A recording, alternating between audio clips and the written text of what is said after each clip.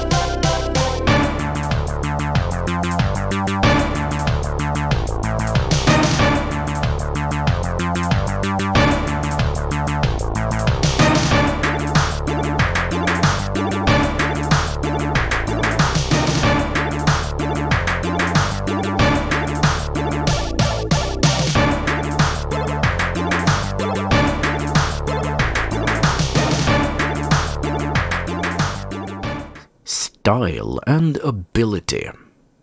Before the internet, we connected over phone lines to each other. Sure, there were USENET and university networks back then. But we, the hobbyists, called each other's computers and wrote intelligent texts to each other. At least we thought they were, back when we were teens. This meant that everyone could have their own system and let others call them, and so we formed a big scene. The person running a system like that was called a Sysop, as in system operator, and the system was called a Bulletin Board System, or BBS. I will call them boards throughout this program, in order not to run out of oxygen. Think about it, you had to pay long-distance telephone fees to call some boards, and even if they were local, you paid by the minute. Not exactly how the internet works, right?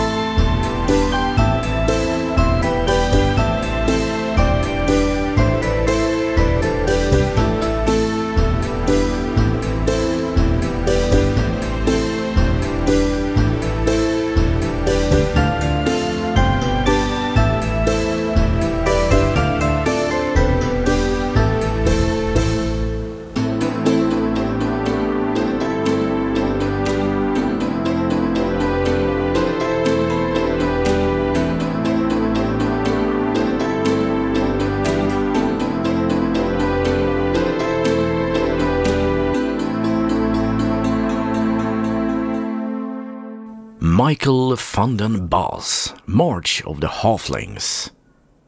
The first electronic bulletin board went up in Chicago, 1978, and we got our first Swedish BBS the very next year.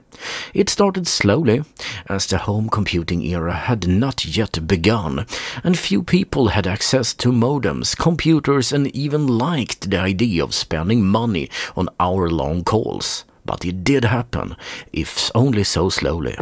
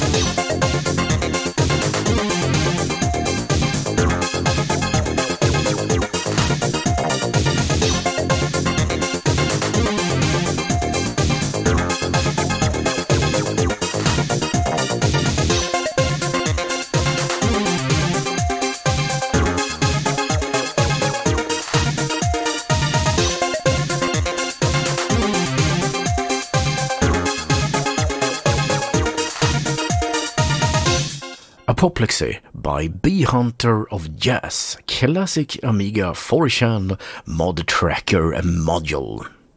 One technology that made the whole BBS era possible was the modem.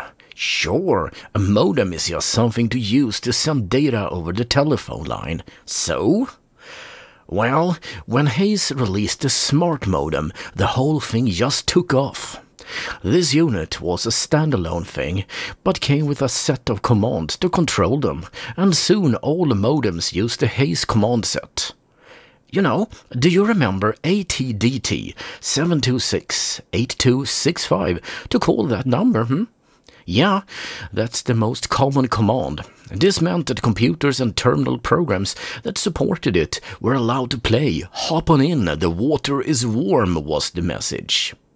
Before that, finding the right combination of hardware and software, well, that held the whole revolution back.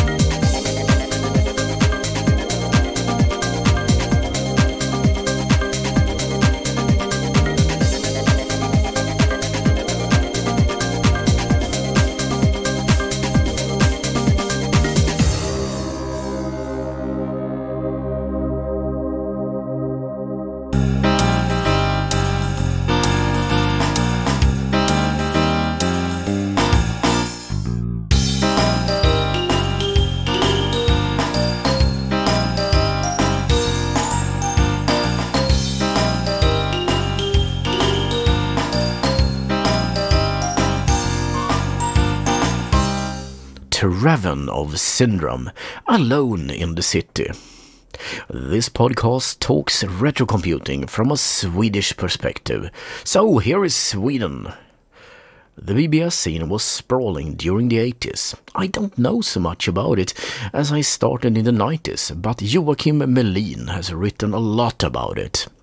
On his blog, you can read about how legendary people like Jan Michelin were active in the BBS scene, and also part of creating the Swedish computer magazine called Dator Magazine. In the beginning it was all Commodore, but soon expanded to Amiga and later other environments. Most BBSs were small, but some, like Permobas, grew large.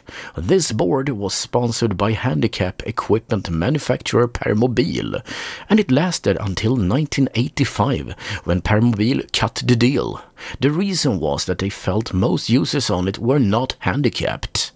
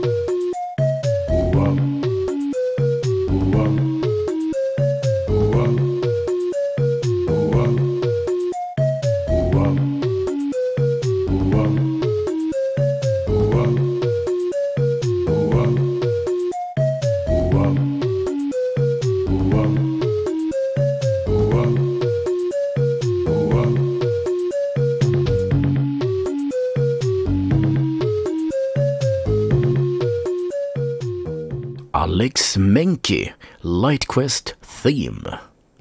In 1988, political activist and filmmaker Maj Wechselmann successfully sued Eskil Block over something he wrote on the Swedish board Systemet. He accused her of being a traitor and a Soviet agent. This later led to the enactment of the Swedish BBS-lagen 10 years later. It made electronic bulletins fall under the law and made prosecution of slander and defamation easier. This law also applies to the internet today. So the new technology could be abused, and people were waking up to the dark sides of it.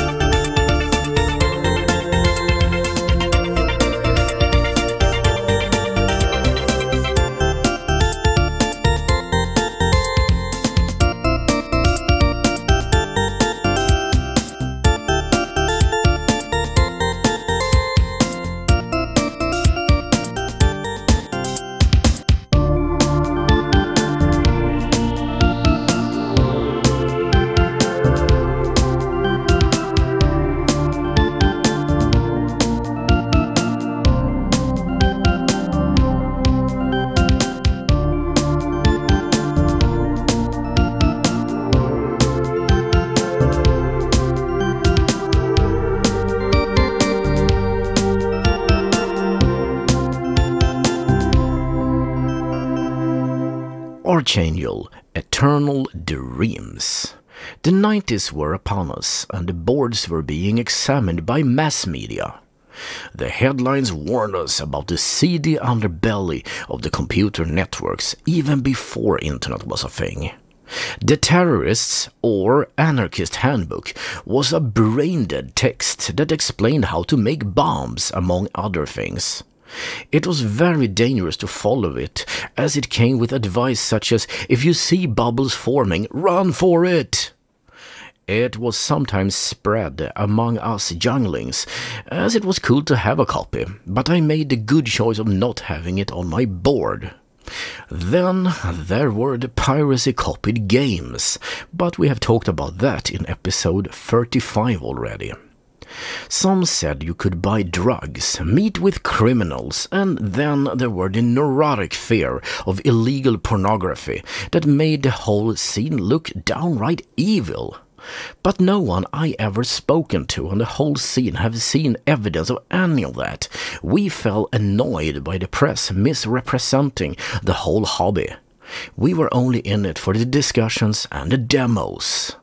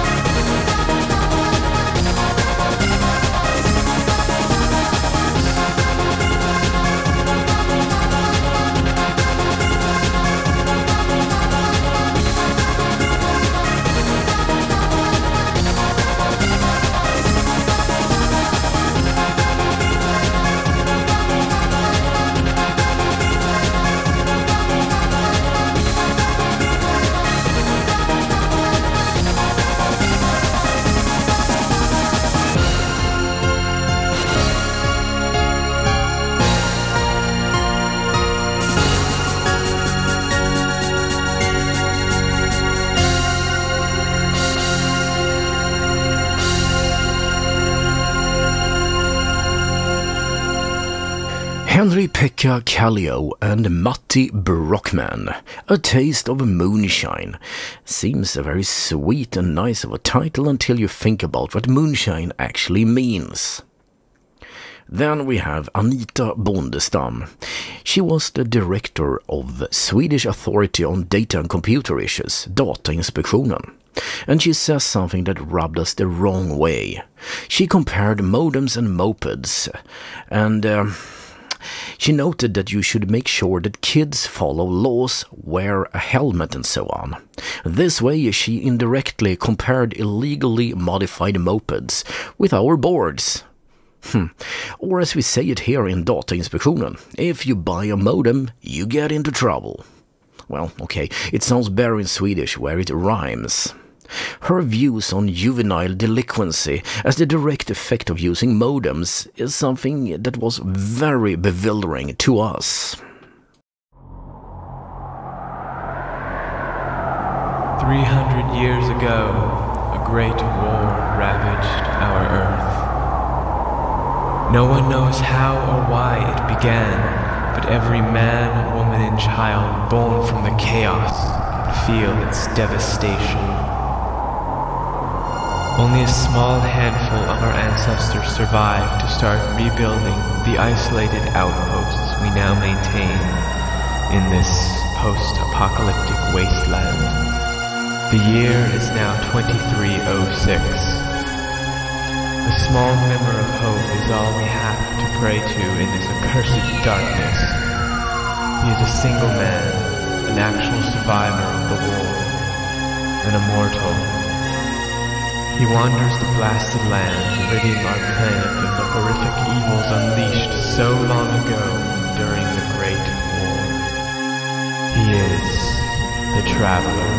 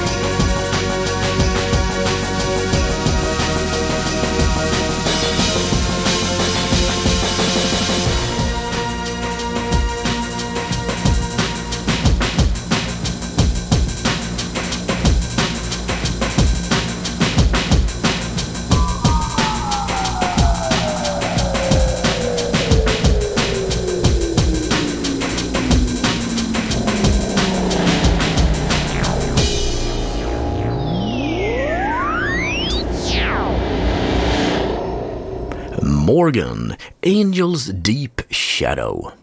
Some other day I will talk more about the 90s and the end of the era.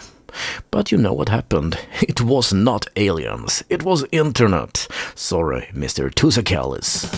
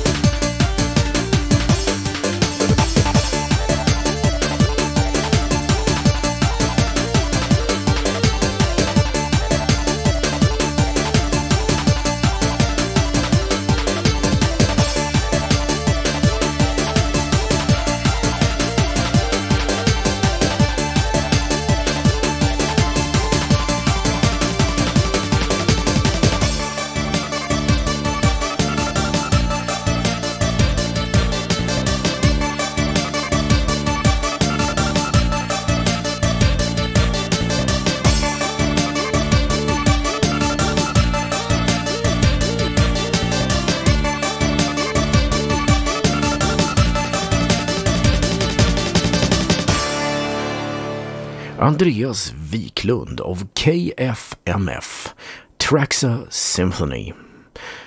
We have something good coming up right now.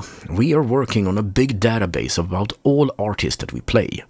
It's in a beta state, but actually available on our webpage. If you go to arcade.radio, or if you go to the YouTube and Twitch channels, you can see information about the artists, when they were last played, and also cool stuff like the statistics of played songs. And in the future you can actually get a card. Well, you click on a link and then you get more information about everything. Today we have a function that you can click on a link and see the artists' data on Demosu and Poet and their homepages or Bandcamp.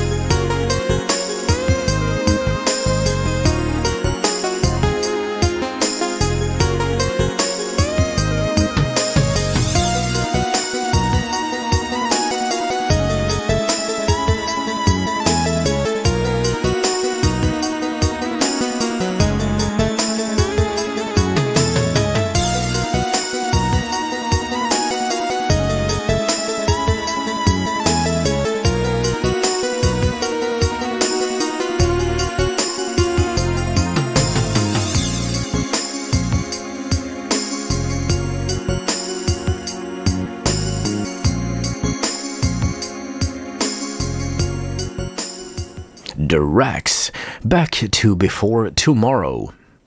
Some bad news, I'm afraid. Yeah, there has to be that as well.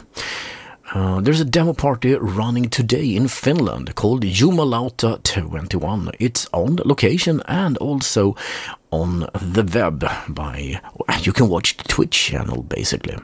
We have been unable to reach them and they have not responded when we have tried to, so I don't know if we're gonna have the possibility to make an episode about it, but I will see if I can get some help from them. If not, well, there are other demo parties out there. And we will also start making portraits of artists on this podcast in the future. We have Techman today and also Awesome, plus Dr. Awesome and Alistair Brimble. But there are many artists that really deserves to be heard and spoken about.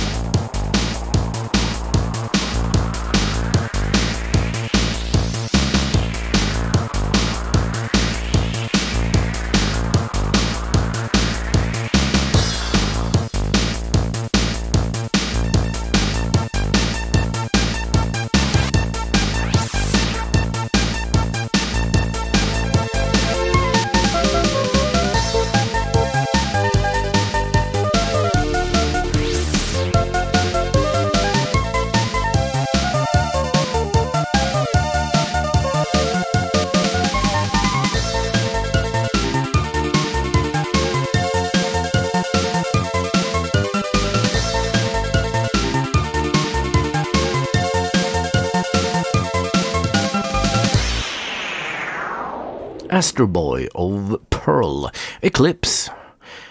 We are getting closer to episode 52. This is episode 50, by the way, because it will run more or less, well, close to 1 year since the station started on the 13th of September 2020. That horrible year it was. We started broadcasting and we've been doing that since. I don't know, we're gonna make some cool thing about it. But anyway, this is DJ Daemon here, thanking you for listening to this podcast, Flashback, Tracks from the Past.